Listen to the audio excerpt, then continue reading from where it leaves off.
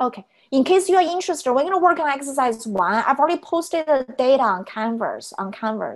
So you can, we're gonna use XLSTAT to do this one. So feel free to load the data on your computer and so we can work on it together later on. Okay, great. Okay, so what I want you guys to do is I want you to go over the wording of the question. Maybe some of you have already loaded the data, right? Okay. So I want you to go over them carefully, and after you're done with reading the question, I want you to share with us. Do you think this is a pair? You know, I have like several choices here for you guys to think about it. Okay, so I'm going to launch the poll, and so you guys can vote after you're done with reading the question. So the first thing is to determine what kind of a test do we have. Are the samples independent? Okay, good. Great. Okay, so let's take a look. So most of the students were able to tell this is a matched pair, right? How do I tell it's a matched pair? The reason is because for each player, we collected 2 different scores. A first round score versus the final round, which is the 4th round score.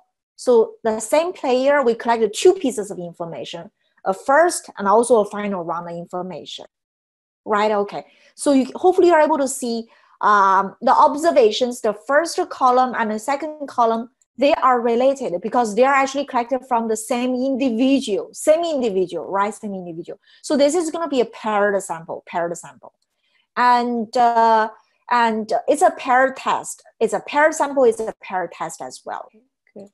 This is the screen I want to share with you guys. Okay, so how do we carry out if we are doing the hand calculation? We know it's a paired test. So what you need to do is, it's going to be numerical data. It's going to be the very last page is right here. So for match the sample, you're going to use the formula right here. So this is the formula you need. Okay, so what you probably remember from the slides is you have to create a new column which represents the difference. The data we have is 2 columns, the first round versus the final round. But you have to create a new column which represents the difference. And once you do that, you have to compute the average of all the differences. And then you have to figure out the standard deviation, which is SD for all the differences. Okay, I'm going to show you 2 methods. One is how you can do it using hand calculation. The second one is how you can carry out using XLSTAT. Okay, so I'm going to share my data with you. This is also posted on Canvas as well. So this is the data we have. We have 2 columns, first round, 20 players. Okay, second round as well. Because we know it's a paired sample, so what we need to do is you want to figure out the difference, and hopefully you guys are expert in Excel. I'm going to type in equal to, click on this one minus this one, right? I'm going to press enter. Okay, you don't have to do the same thing for, you don't have to do the same thing for all of them. You don't have to type it out. Do any of you know the tricks to do it for the entire column? How do you do the same function for entire column? Okay, if not, I'm gonna, so 7 different ways to do it. Some other students might think, okay, once you calculate the first row, what you can do is you can drag it down. You drag it to the very last column, last row, and then you'll be done. So this is one way to do it. I'm going to teach you a second trick to do it. And I'm going to teach you more cool Excel tricks if you are in my 375 class. Unfortunately, right now it's 275. Okay, so another way to do it is you put your mouse to this green cell here until you see a black arrow, black cross. You guys are probably see it, black cross. And then you're going to double click the left mouse button, double click. And that's going to fill in for the rest of the columns. Okay, I'm going to do it again. Some of you guys seem to be interested. Okay, so put your mouse to the lower right corner until you see a black cross.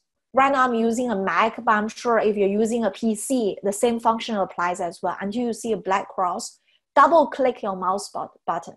I think if you, if you're using a Mac, you're using a track, and I think it's 2 fingers, tap twice, 2 fingers. Okay, great. I'm going to do it here. And then you're going to see everything carry forward. Okay, so this is our difference column. I'm going to highlight it in yellow to remind me this is a different column. What we need to do if we are doing hand calculation, The first thing is we will figure out the mean of this one because we need that for our formula. So average, just select this column. Okay, make sure you stop here. And then the next one is the standard deviation, right? Standard deviation, that's equal to STDEV. Okay, the same cells here. Make sure you don't want to use the row for mean as well. You want to stop at -1. Okay, so this is the mean, this is standard deviation. Once we calculate that, we can plug them into the formula we have and we can carry out the calculation using hand, right? Okay, and you could also do the same thing using your calculator, whatever ways that work for you. Okay, so this is one way to carry out this hypothesis test. I'm going to show you a different way. I'm going to demonstrate to you how you can do that using XLSTAT. Okay, so the first thing is what I want to do is I want to go back to the slides we had earlier on. Okay, so I'm doing a new share and it's right here. Okay, here we are. This is the data. We are concerned with the first round, final round, and let's do that. So XLSTAT. Okay. Parametric test, it might be a little bit smaller for you. I'm not sure whether you're able to see. Okay, so it's a 2 sample. You guys see it, 2 sample t-test, z-test. This is what you need, the first two, the second two. Okay, click on that. Okay, you're gonna see a dialog box that's right here. Okay, so typically for XLSTAT, if you click on the lower left button, it's gonna reset. For example, if you already done the test before, so there may be some information saved here, you don't want that to happen, you want to reset it. So I always like to click on it. And so now you have to determine what is our sample 1 and 2. So sample 1 is the first round. Make sure you only highlight the cells that you need. The second sample is right here. Okay, you want to make sure you stop on the 20th player, right here. Okay. And so the data format, we have not independent samples, but paired samples, right? Paired samples. And we do have column labels, which represents the headers here, Okay, and we should use a student t-test, Options, okay. Are we comparing to see whether there's a difference or not? So you have several choices. Let's see. Okay, I think you should have several choices, but my screen is splitting. I'm not sure whether you're able to see there. You have a two-tail test, lower tail and upper tail. And so what we are doing, I think, is a two-tail test. I think we are doing a two-tail test. Are we? Let me rewrite a question. Okay, well, to be honest, do you think it's a two-tail test or not? Is this a two-tail test? Okay, is this a two-tail test? Who wants to give it a try?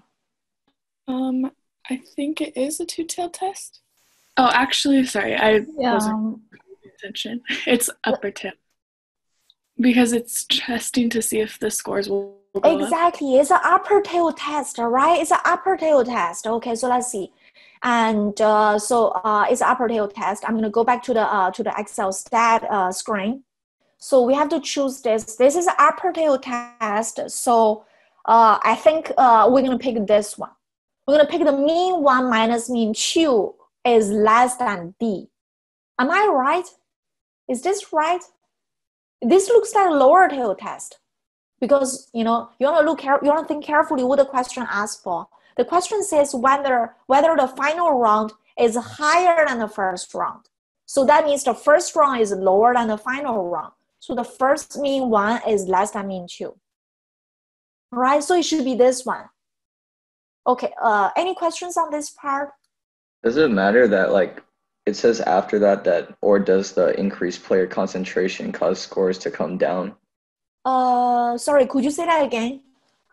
After it says, does the pressure playing the final round cause scores to go up or does it cause to come down? Would that make it a two-tailed? That's good question. When I was working on this yesterday, I actually used a two-tail test. But today, when I was reading the first line, it looks like it's a one-tail test. Well, maybe I guess the question. If I'm setting the question, I will only use one of those two lines and not both. not both. Okay. I think you are right. It should be a two-tailed test. Sorry, my bad. It should be a two-tailed test because we should rate both of them together, not just one. My bad. So it should be a two-tailed test. It should be a two-tailed test. So I was wrong. This part it should be not equal to, right? Okay. So right now we do have a choice to change the difference between those two to any number we like. I think we're just talking about whether there's a difference or not. So I'm going to just leave it as a 0. Some other time, maybe the questions say whether the final round, the score increased by 5 points, you're going to change this to 5. But right now it's 0. And I'm going to use a asymptotic p-value here. Missing data, you can just leave it as it is. Output, it's not really it doesn't really matter. And I'm going to put a comparison plots here. I don't think, sometimes some of the plots from XLSTAT are pretty interesting and easy, helpful for our understanding. So I like to leave them there. I'm going to click OK. So it's going to take a while for XLSTAT to display the results. Okay, I'm going to zoom in. And you guys probably remember, I like to click on the second one here. This is going to make the presentation much cleaner because all the gray lines disappear. Okay, so there's a bunch of information we have. For the first round, the mean is about 71. And for the second round, the final round, the mean is about 71.8. So there's a marginal increase, not a huge increase. The final round is indeed higher, but not by a lot. Okay, so that's why we have to carry out a statistical test to see whether it's indeed much higher. Okay, so let's take a look. So this is the output we get from XLSTAT, and I like to take a screenshot of this one into my report because this part is helpful. Okay, let's take a look at what else we have before we go into the interpretation. Okay, I have 2 box plots here. This is the first round. The left one is the first round, and second one is the final round. So you can see, well, it's difficult to tell. The red cross here represents the mean. So you can see the mean for the final round is a little bit higher, but not by a lot, right? Not by a lot. And so, so this is what we have. And I'm going to go back to the table. We have this part is super useful. Okay, so when we are doing a test statistic, we do have to make sure we have, when we are doing hypothesis testing, we do have to make sure we have a test statistic. The test statistic is given here. It is minus 0.3. So this is the test statistic. As you can probably remember, this is fairly close to 0. I mean, unless it is very far away from 0, it's difficult to tell the difference is significant. And this actually can be checked by using our p-value. The p-value we have here is a two-tailed test. It's 0.767. It's very, very high. So we know we're probably going to fail to reject, right? Fail to reject. And the degrees of freedom is just 20 minus 1. Even though we have 40 observations in total, but we actually have 20 pairs of observation. As you remember, we have 20 pairs of observation. So that's going to be 20 pairs minus 1 pair. That's going to be 19 pairs. 19 pairs. So as I took a screenshot of what we have, this is exactly what we had. I also write it out of what is the test statistic and also p-value. And so I'm going to answer because the p-value is huge. It's about 77%. There's no significant difference between the average scores of the first and also the final rounds, right? So there's no difference between them. They are about the same for two-tailed test. They are about the same. This part shouldn't be too difficult. So the next one, the remaining part is a little bit tricky, somewhat tricky. And so part B, you will ask, what is the point estimate of the difference between the first round and the final round? Okay, so all you need to do is to use the first round average minus the final round of average. And that's going to be minus 0.3. Okay, you can do this by taking a look of your Excel. You can do that by taking a look of your Excel. So you should be able to do that by taking a look of Excel. So we know that the first round mean is 71.5. The final round is 71.8. So you can use the first one, subtract the second one. That's going to give you the difference, right? You can do that. So everything has already done for you using by XLSTAT. So this is neat. Okay, so that's the reason we have here. Okay, and part C, you were asked, what is the margin of error for 90% confidence interval? Well, so we want to find a 90% confidence interval, and it's going to be a different set of formula we have. Okay, I'm going to show you here. And so we're going to go to the, let's see, page 3 of numerical data. This is a match the sample, and this is the formula, this part. This part is the formula for the interval, confidence interval. And you have to do all the calculation here to be able to figure that one out. So we need a multiplier. We need a standard deviation of the differences. Okay, so this one. We also need the average of the differences. Okay, that's the reason I was asking you guys to create a new column, right? So this is the new column we created. We have the mean, we also have the standard deviation. You remember I did that, the mean and the standard deviation. And this will become super useful when we try to plug them into the formulas we have. Okay, great. Okay, so this is what we have here. Okay, so the mean is a minus 0.03. The standard deviation is about 4.477. 4.4733. I'm going to put them into my formula here. Okay, so the point estimate is this part. This is what we have here. And then I'm going to put into the formula, which is the sample standard deviation over the square root of sample size. Remember, we have 20 pairs. That's the square root of 20. And all we left out with is finding out a multiplier. The multiplier is a t multiplier. So if a degree of freedom is 19, the multiplier is 1.729. I'm going to quickly show you how this can be done. Make sure you are using a t-table. Degrees of freedom is 19. That's right here. 90% confidence interval. The upper tail is going to be 5%, not a 10%, right? Remember, you got to use the two tails. The left is 5%. The right tail is also 5%. So 5%. Okay, so that's going to be 1.729. 1.729. And I'm going to plug in here, and I was able to figure out this interval. Okay, so this is the final interval we have. Right? Any questions on this part? I'm almost done. Is it all clear how I figure out the multiplier? Okay, good. Okay, so I like to complete this exercise because we had the same question before when the interval contains 0 versus not. So the example I have here is indeed the interval contains 0, as you can see. So this interval is from -2 all the way to 1.4. So 0 actually is between those two numbers, right? So this interval contains 0. Okay, so let's take a look at part D. Part D asks, could this interval, that means this interval right here, could this interval have been used to test the hypothesis in part A? So you were asked whether we can use the results from part C to answer the questions for part A. Part A is a hypothesis testing question. It is 5% significance. I know this is not indicated here, but typically if it's not indicated in the question, the default is significance level alpha is 5%. So are we able to use a 90% confidence interval for this 5% hypothesis test? And the answer is yes, The reason is because, okay, you were like 90 and 5%, those are not identical, those are not very much the same.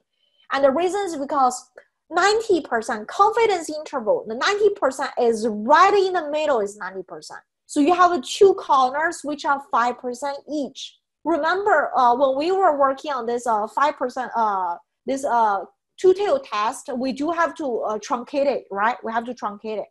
Okay, so let's see. And all we need to do is we just have to check to see the confidence interval includes a 0 or not.